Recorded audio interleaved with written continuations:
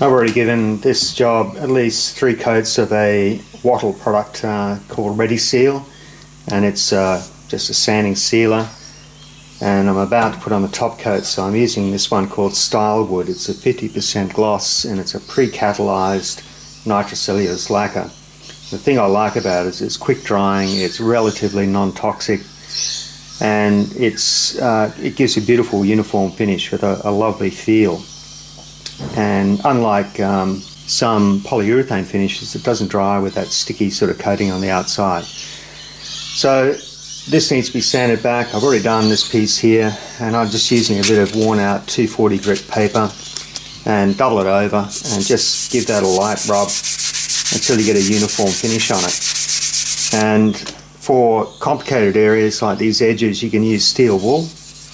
And in fact, steel wool, if you do that over the entire surface, you get this beautiful sheen to it.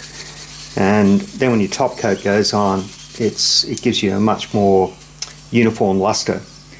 So I don't know if you can see that bit of a shine that's coming up on that, but it feels beautiful, and your top coat just goes on lovely. So I'm about to do this, and we're just going to give that a light sand. I don't think that it's worth trying to completely fill the grain on this. In fact, I sort of like the idea that you can see the texture in the grain. It just lets you know that you're looking at a real piece of wood and not some fake piece of plastic. Because let's face it, we've got enough fake news in the world, we don't want fake wood as well. So as much as possible, you try and sand with the grain. And you've got to be careful to get right out to the very edges. So let me just get on and do this. It's a bit boring to watch, but we'll catch up when we're ready for the top coat.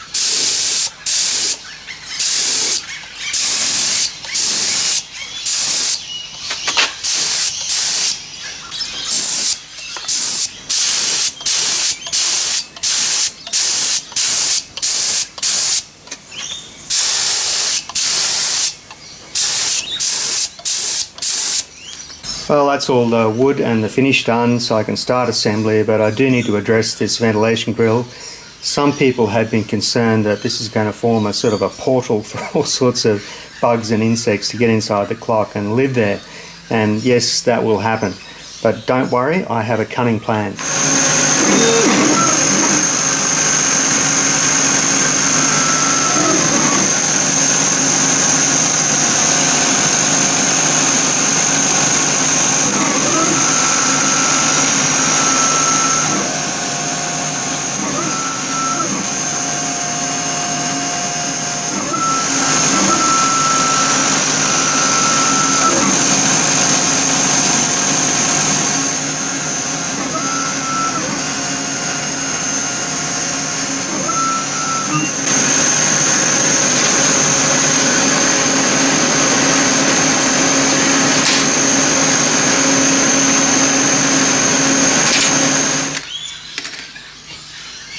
Okay, this is just ordinary stainless steel fly screen mesh, and I can't cut this with a laser and I can't mark out directly on it, but you can mark out on ordinary painter's tape.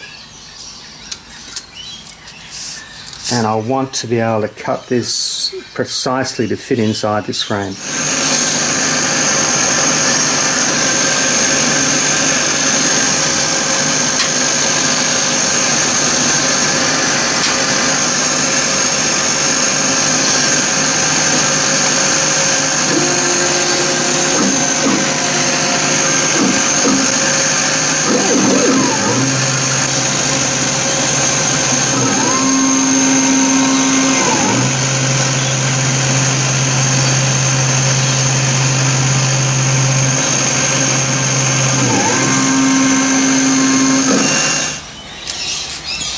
This is the thing I like about having a laser cutter engraver in the shop. It just makes accurate setting out and marking out really simple. If you've got CAD drawings and you've done your DXF files, then you've got the ability to be able to make accurate geometry on your parts and just cut to the line. So I'll go ahead now and cut out that screen, and we should be able to fit that exactly into the frame that we've made.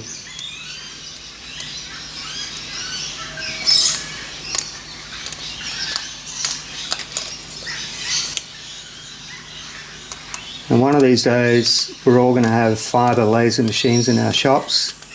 I'll be able to cut metal and wood and anything you like, and we'll all be happy.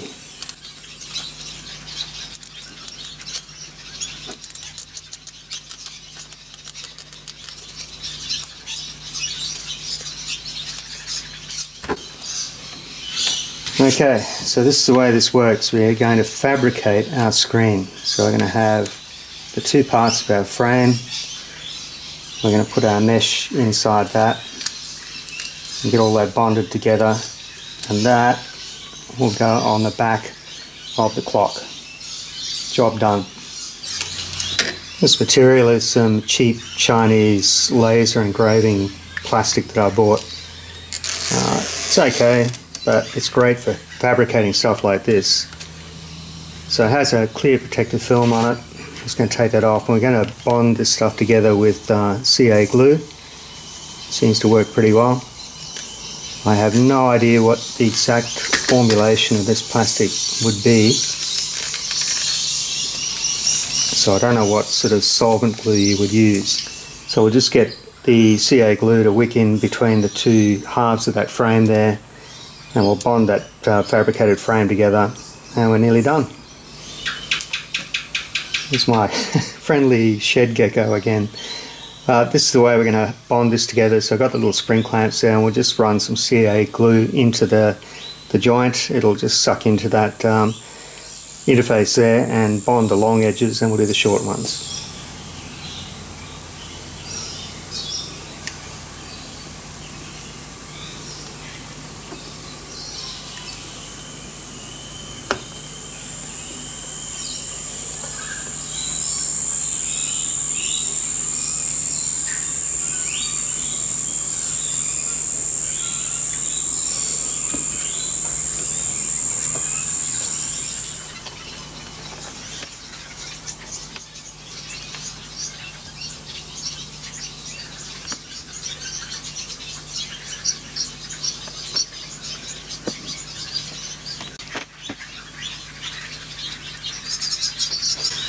So I'm just going to put a couple of little drops of CA in the corners and let that bond.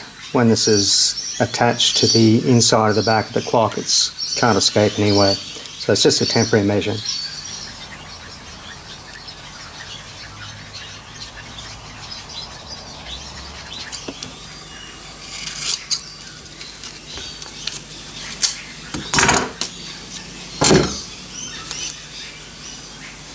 Got this double-sided tape at Aldi of all places, and it's surprisingly good.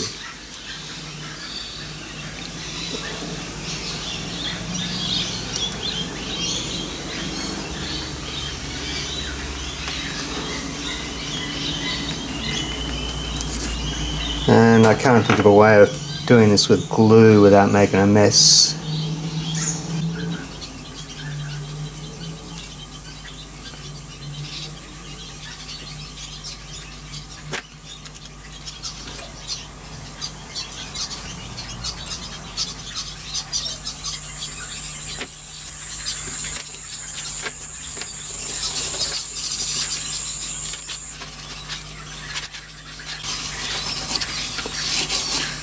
I think that's the key to getting this stuff to work, is to burnish it down quite hard with something like a edge of a knife or edge of a screwdriver or something like that.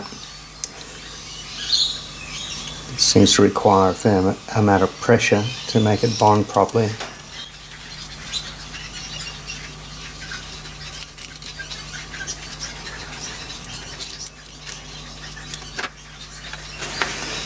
Of course, the other thing with this is it's a bit sudden death. If you get it wrong, you can't sort of change your mind. and sort of reposition it.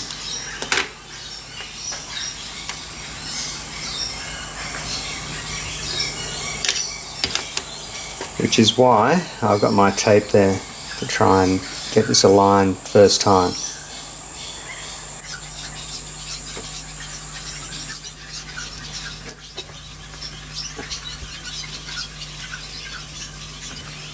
So there you go, anti-insect screen,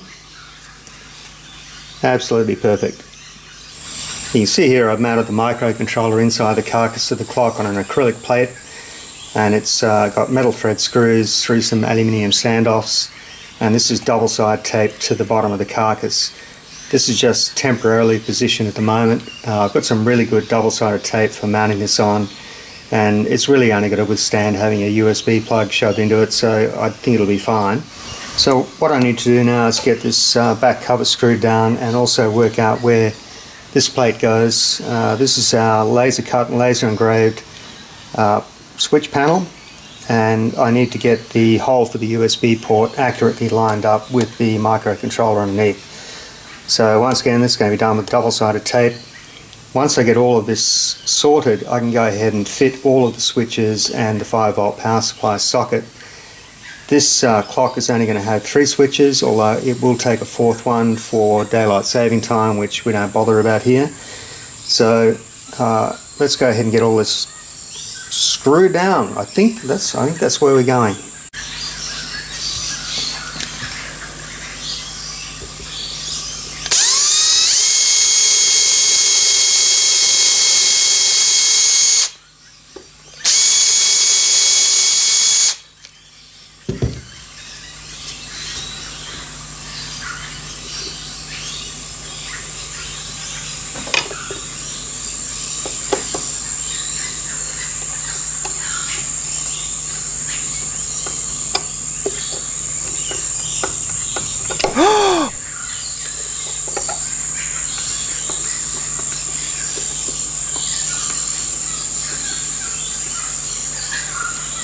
So I just want to get a couple of screws in the back of this before I put the switch plate on.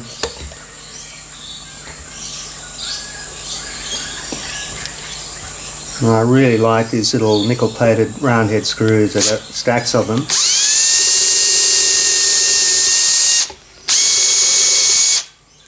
Bit hard to get these days.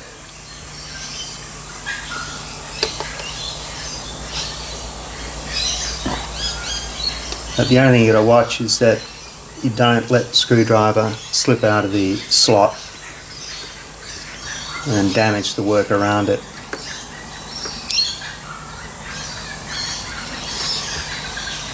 And there used to be a technique, sort of nobody does it anymore because we're all using Phillips head screws or something similar, but back in the olden days you used to align the screw slot with the grain of the wood. It's called heading the screws.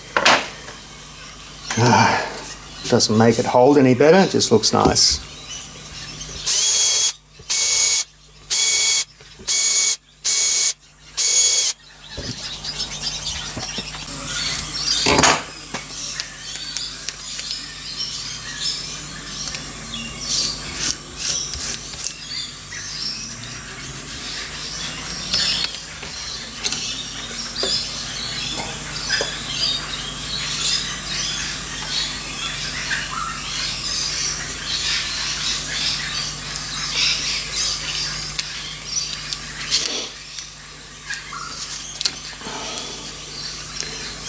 And here I was before talking about fake wood grain, but unfortunately this was all I had that was going to do the job for this back panel.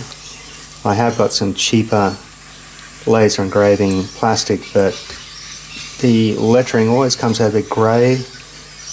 This material here is much better, more expensive, but gives you really good crisp definition with the laser engraving. So yeah, I know it looks a bit cheesy, but who's going to see it? It's the back of the clock.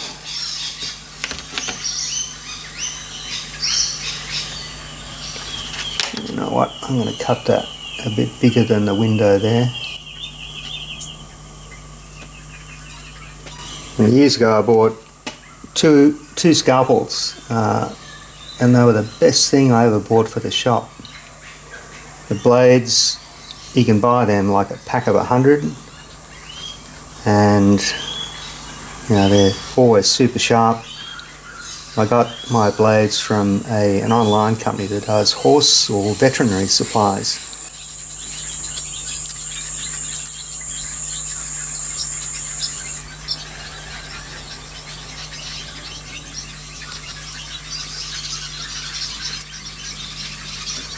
Okay, once again this is a bit of a one-shot deal, and what I really want to do here is get the USB port lined up. Everything else is sort of not so critical.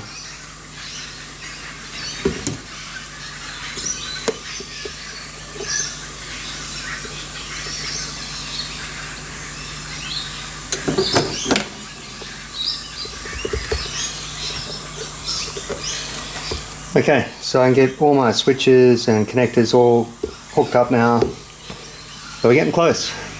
Well, I'm happy to report that I've got all my connections made now to the microcontroller. All the switches are working. I've got my 5-volt power supply socket in, and I've got access to the USB port on the microcontroller. This has just been taken out of the clock and it's about to go back in permanently. But the last job I need to do is to fit this LDR sensor. This is the light sensor that turns the clock into night mode, and it needs to be external to the clock. So somehow or other I've got to drill a hole in the clock case somewhere and then have this so that it can see daylight. And I initially thought I was going to fit it through the front panel, but I chickened out. I do not want to drill any holes or try and do anything to that in case I damage it, because that's the most visible part of the clock. Now, I should also admit that I was setting up these switches. They have various different functions. This one can change the clock to display seconds and minutes instead of hours and minutes, but it can also change the function of the colons. This one is the color switch, so it'll cycle through a set menu of colors. This one changes from 12 to 24-hour mode. I got these two switches working fine. I was struggling with this one, and just no matter what I did, I couldn't get it to work. And then, guess what? Dumbass forgot to check the time. We're still AM, so it didn't matter how many times I was pressing that button, it was never going to make any difference. Oh, you idiot, Mark. Anyway, it's going now, and I can fit the LDR, so let's do that. Well, I can't think of a good reason why, but I've decided to put it down the left-hand end of the clock carcass, but right in the center of the frame. I didn't really want to put it right on the joint line of the veneer up here, so this will do. It's fairly unobtrusive, but like I say, I'm not gonna drill holes in this front panel here. No way. So I'm going to drill undersized. It's 4.5 millimeters, and I've checked we got clearance inside.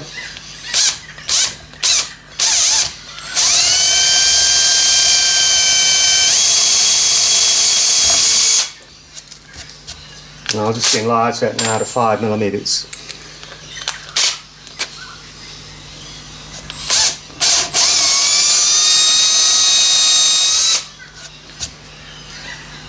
Let's just hope we haven't damaged our veneer.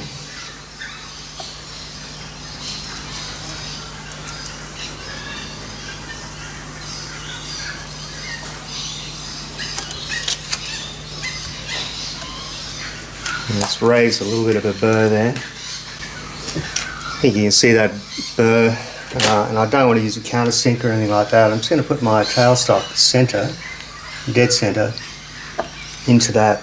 Just try and push those burrs inwards.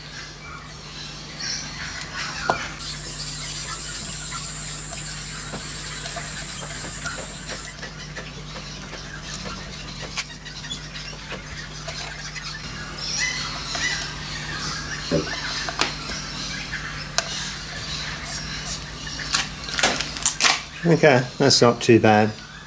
What I'm planning to do later on is to push that under the surface by 1 millimeter, and then just put some of that UV curing resin over the top to make like a little rounded lens, and set the resin, and that'll sort of hold it in place but also make it look a bit neater. Okay, let's get the clock together. Well, we're about to fit this permanently now. I've cleaned everything with some alcohol. I've got a mark in the bottom of the carcass here, so I know how to line everything up.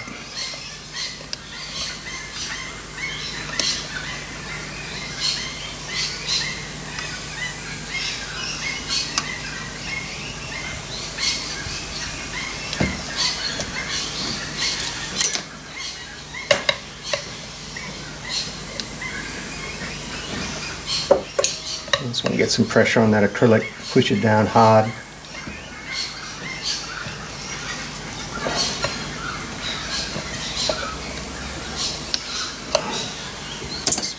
Okay, I think we can put all this together now. Just want to be sure I don't trap any wires anywhere.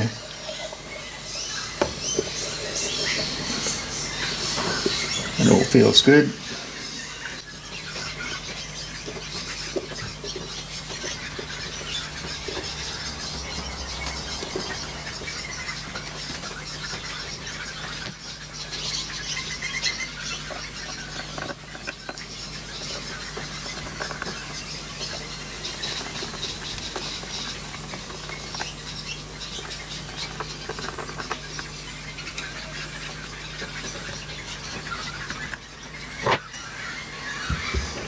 Alright, let's see it from the front.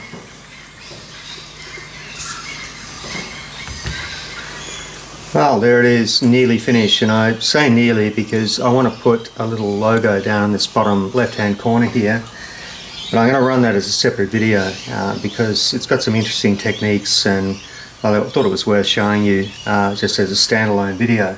But I will give you a little preview. So, am I happy with the way the clock's turned out? Yes, I love the clean look of the front of the clock and just the simple lines. It's got that sort of 1930s style aesthetic. And having said that, if you wanted to design this clock differently, there's lots and lots of scope for improvement, or at least a different style. This front panel could be made from rice paper, translucent acrylic. You could use different types of cloth, or even like etched glass if you wanted to. Anything that's going to allow the light to transmit through there. The case itself, I think that's a good candidate for doing as like a mid-century modern style of clock, or even the atomic age style. Google that, it's got some impressive stuff. Or you could go full-on Victorian. In fact, I'm doing another clock for my mentor that's been working on the code for this, and it's got some Victorian elements in it, so that's coming up soon. But let me run you through some of the functions. The first one is the night mode. So if we cover up the LDR, it goes to that dark magenta color. But you can set that color in the code itself. The button on the back, which cycles through the colors, takes us through a whole range. I think it's about 10. Some of these are quite dark, and these are the ones you would use for the night mode. Let's get back to something a bit brighter. Okay, the next button along on the back there changes from 12-hour to 24-hour mode, which now is going to work for us because we're in the afternoon, back to 12-hour mode. And the last button changes from hours and minutes to minutes and seconds.